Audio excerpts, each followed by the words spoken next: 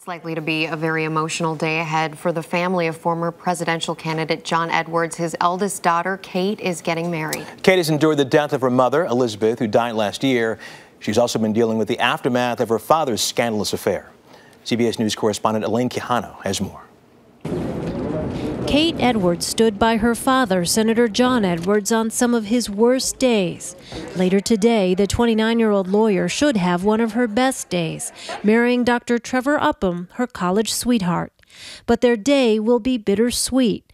Elizabeth Edwards, Kate's mother, died of breast cancer last December. When Kate and her mom started planning the wedding, Elizabeth was ill. Lauren Iannotti is the deputy editor at Glamour magazine.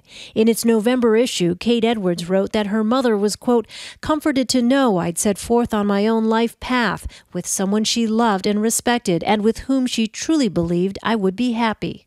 They knew that the time was short, so they really tried to take full advantage and really have some wonderful mother-daughter wedding planning time, which is what everyone wants.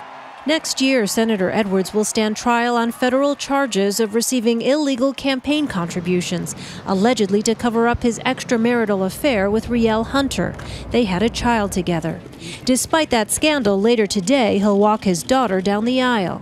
She doesn't really talk too much about what he's been through, and I think she just wants to focus on the celebration of the day. The wedding reception will be at their family 100-acre estate near Chapel Hill, North Carolina. The theme, rustic romantic, just as the bride and her mother had planned.